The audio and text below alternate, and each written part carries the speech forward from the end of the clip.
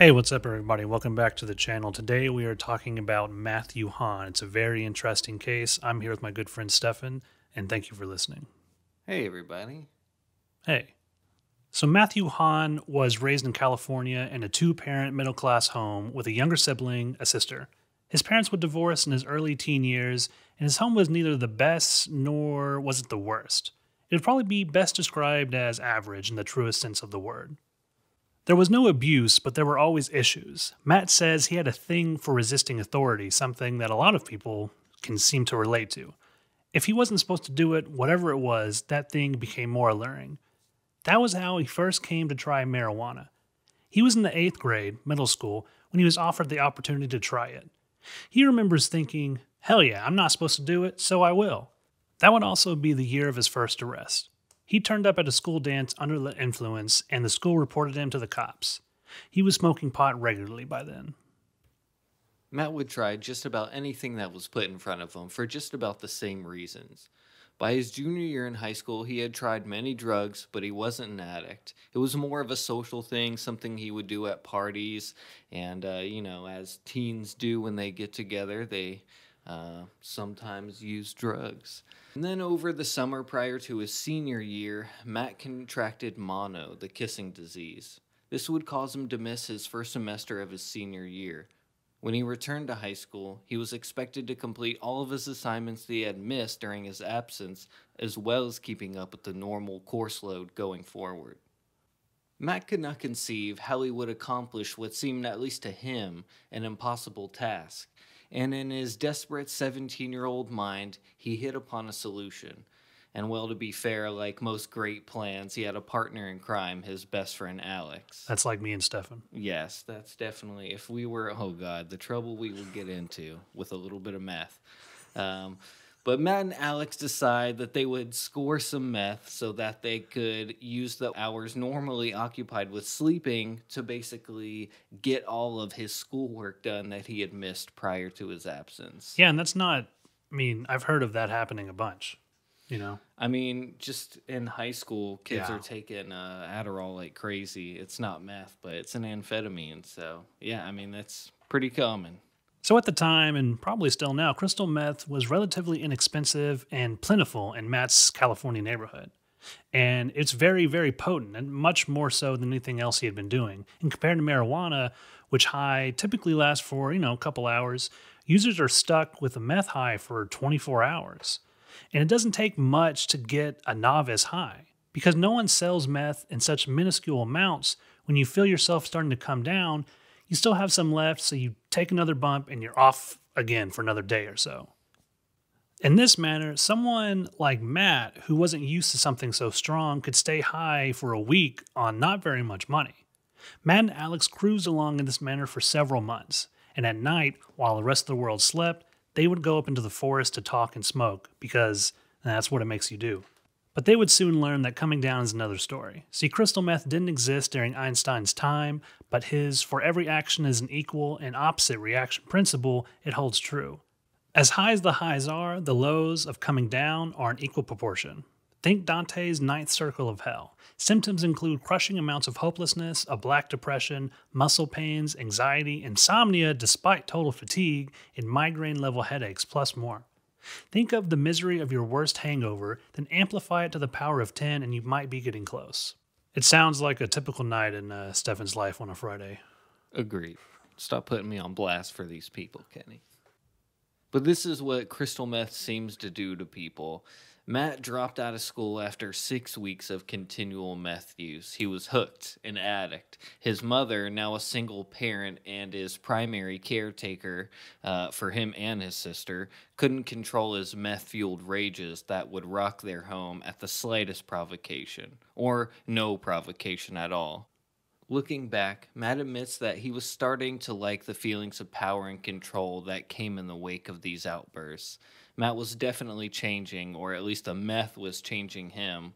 Over time, he would replace his lifelong friends with drug buddies. His younger sister began to be afraid of him, and he was ordered out of the family home. He would sometimes even break into the garage just to grab a few hours of sleep without being bothered. And he didn't need much sleep. Within 6 months, Matt started stealing to support his addiction. He set strict rules for himself, though. He would only steal from businesses or construction sites, no homes, and no cars. But after a while, he began to give himself a little bit more permission to, go into the occasional open garage and steal a bicycle, as meth head morals Yeah. seem to work. He started breaking his own rule about not stealing from people. So, yeah, as he would revise his rules, he would begin to not hit houses, but garages and cars were okay. Until the time came when an interior door in the garage was left open to reveal some expensive tools. It was just a few feet inside the home. He could practically reach them while still standing in the garage. His drug dealer was a tool nut and would trade for them well. His self-limiting rules didn't stand a chance against full-blown meth addiction. It wasn't long before the only rule was to not hit homes while they were occupied.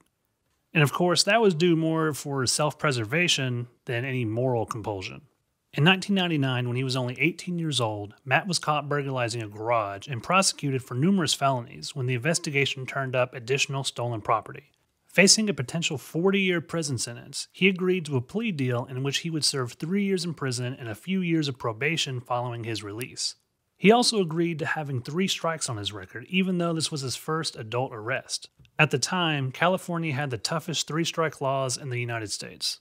This legislation would allow numerous strikes to be levied on a single arrest, although the state could not strike you out on a single arrest. While it has since been revised in the early aughts, it meant that anyone who had 3 strikes on their record who committed another strikeable offense would be facing life in prison. No questions asked, no leniency shown. Matt served his sentence at Folsom Prison and went back to his life. Unfortunately, he picked up right where he left off, including the drugs, burglaries, all of it. Yeah, so, after he got out of prison, he goes right back to what he was doing before. And he has 3 strikes now, technically. So all he has to do is mess up one more time and he could go away for life. Yeah. Life becomes very dangerous at that point if you're, still doing drugs. I mean, you're gambling your life away, essentially, if you break parole in any way. Yep. So Matt really wanted an ATV, specifically a 3-wheeled one, but these 3-wheel ATVs are prohibited by law in California from either being sold or manufactured due to the high risk of injury or death from rollover accidents caused, by their high center of gravity and only 3 wheels. And this thought became a burning desire once he learned that it was forbidden. Matt learned of a house in the area that supposedly had 2 of these ATVs for the taking, so now he's just stealing because he wants it. But so in the middle of the night, one night, Matt loaded up a borrowed van with a few motorcycle ramps to load the machines and took along a drug buddy with whom he had committed different breaking and enterings before. They parked a good distance from the house, and they would scope out the property first to see if anyone was home and to locate the ATVs. They were about ready to give up when Matt got a funny feeling. Call it intuition, but Matt believes that these gut feelings are the result of his subconscious picking up upon things that have not registered in the conscious mind. Matt decided that regardless they should leave, so he turned to look for his accomplice, who had wandered a short distance away. He saw that the back door of the house, which had been closed on his first pass by, was now standing open. Remember, Matt is a 3-strike felon. If he is caught trying to burgle the residence or found with burglary tools or drugs on his person, he's facing life. Matt could not see his partner, but through that open door he could see into the bedroom. In the middle of the bedroom floor stood a safe. Matt wanted that safe, and in that moment his buddy appeared and they decided to grab the safe and hightail it out of there. They managed to lift up the safe and, calling on their meth-fueled super strength, manhandled it into the van. And they went away. They got away. Now, this safe was a particularly good one. It was a solid Liberty brand made entirely of cast iron, and neither young men had any experience cracking the safes, and they would have to basically rely on brute force. But seeing as it was the middle of the night, Matt told his colleague that they would have to wait until morning, or they would basically wake the entire neighborhood grinding this thing open. His partner said he didn't want to wait around and asked Matt to call him in the morning when he deemed it safe to begin. This delighted Matt, of course, because he thought, if he was alone opening up the safe by himself, he would maybe get a bigger cut of some cash that he found inside. And that's exactly what he did. He, spent a couple hours of intense labor trying to force open this safe, and eventually he did. So when he opens it, he says he reaches his hand in and he feels something really soft and squishy. And this totally baffled him. He had no idea what he was about to pull out of this safe. As he reaches out, looks at his hand, he sees it's a diaper, and a soiled diaper at that. Matt's drug-addled brain couldn't conceive of a reason to keep such an object in a safe. Matt thought maybe they used the diaper to conceal gemstones of some sort, and he talks about him ripping open these diapers, but to no avail. They were just poopy diapers. Which is really bizarre. With no gems. Can you imagine such a thing? So Matt reached into the back of the safe and withdrew several more diapers, some clean and some soiled, and also hidden in the safe was a .22 caliber handgun, adoption paperwork for an adult male, supposedly the safe's owner, and a single USB thumb drive. That was it. The sum total of the safe's contents. As a convicted felon, Matt was prevented from even pawning the gun, the only item with some value, and of course, to him, this was extremely disappointing. He called his partner in crime with the news, cracked a beer, and sat down to wait for his arrival. Out of curiosity, Matt popped the USB drive into his computer tower to see if maybe, just maybe, the memory stick would feature anything that could be converted into ready cash, like, I don't know, bank account numbers, PIN numbers, anything like that. So Matt scrolled through the thumbnail images that were on the USB drive, and it was, a vacation at the beach, photos of a car accident, probably for insurance, and the rest appeared to be some guy's homemade amateur porn. So the whole venture really was a total bust. But before closing the program, one of the thumbnail images caught his eye. Something felt wrong about it, but not in the way he could readily define, until his subconscious made the connection for him. The photos were indeed someone's homemade porn collection, but the woman depicted in the photos was no woman. It was a very young child, 3 years old at most. The very last photo showed what looked to be an unmarked grave. It was located in the back garden of a home and clearly showed an oblong area of soil that had been recently turned and slightly mounded. Matt knew he had to do something, but what? He was a 3-strike felon. If the authorities learned that he had burgled a home, he would receive a life sentence in prison. But he knew that he had to do something. Now, I want you to ask yourself, what would you do in this situation? Would you willingly volunteer a life sentence in prison for the sake of an unknown child? Perhaps a child who is no longer even alive? Well, that's exactly what Matthew Hahn did in 2005, and he is a hero for it. Matthew didn't want to go to prison, obviously, and he tried to make law enforcement aware of these images anonymously. Matthew drove around until he located a home that was clearly occupied by a family. He then returned in the middle of the night. After wiping the USB stick clean of his fingerprints, he then placed it in an envelope in their mailbox. Written on the outside of the envelope was, quote, 911 graphic photos enclosed. Turn over to Los Gatos Police Department. Inside, he included a typed letter for the police.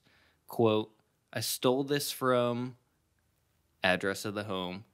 They belong to Robbie Aitkins. I don't want anything to do with this because I stole it. Please remove this animal from the streets.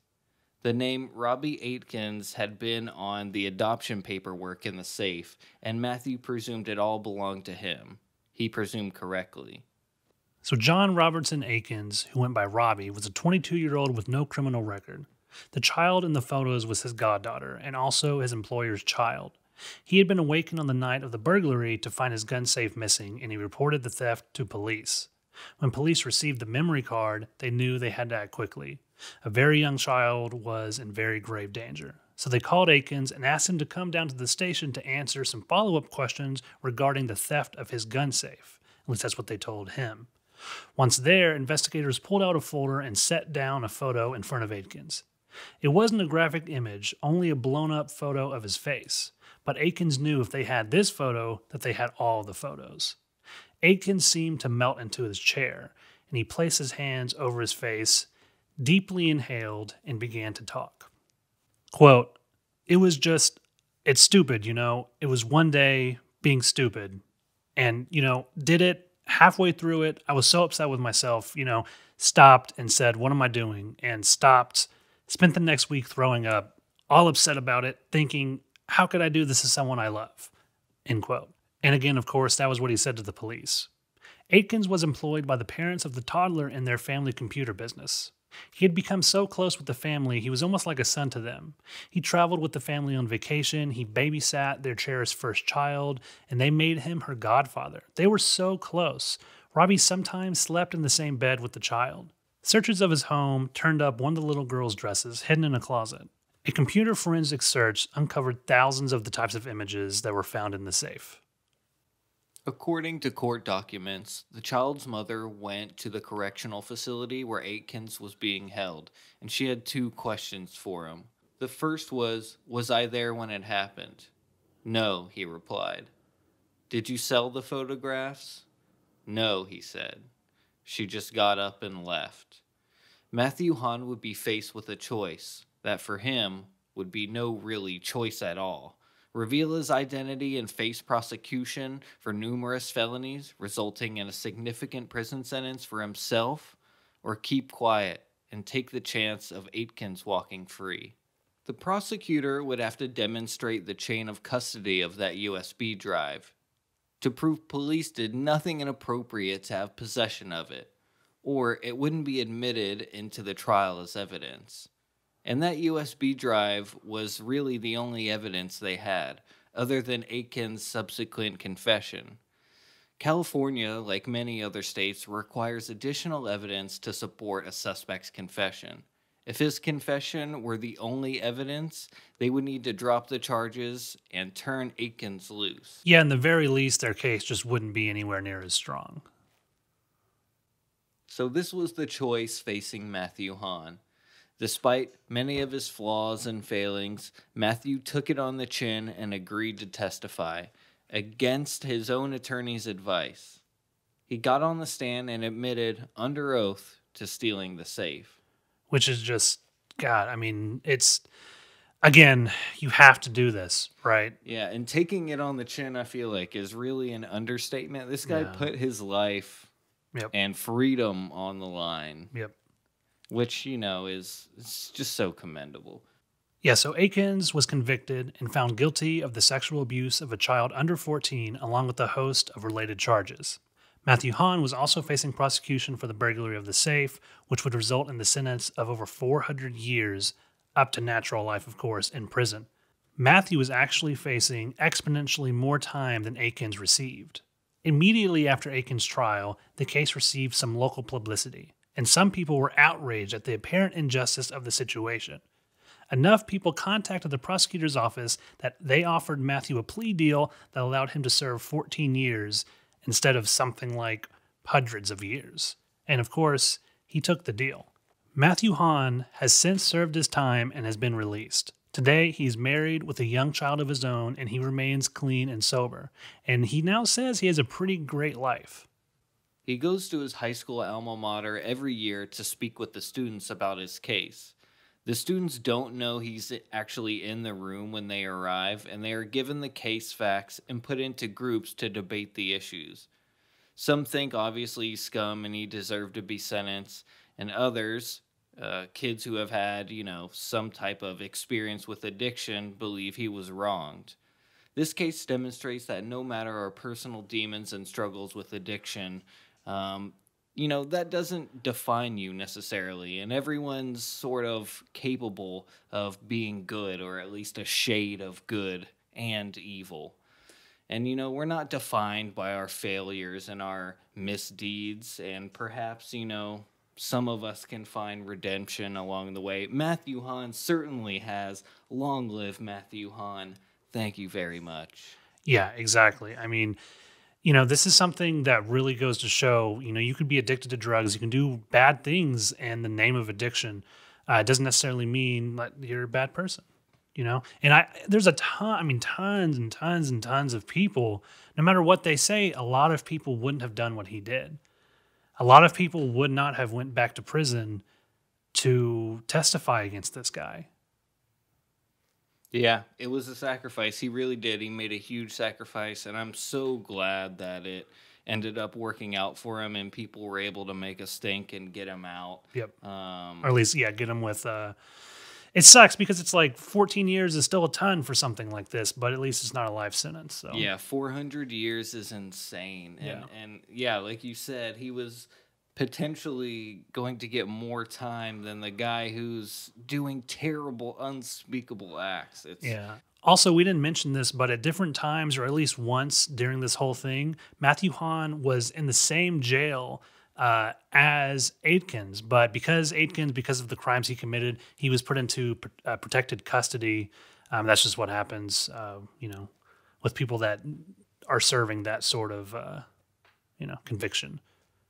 Crazy. That's so crazy. You would think that would be like some sort of conflict of interest or something, but I guess they weren't really able to like talk to each other or anything like that. They were separated, but oh man. All right, guys, thanks for listening to this crazy episode. We will see you next week.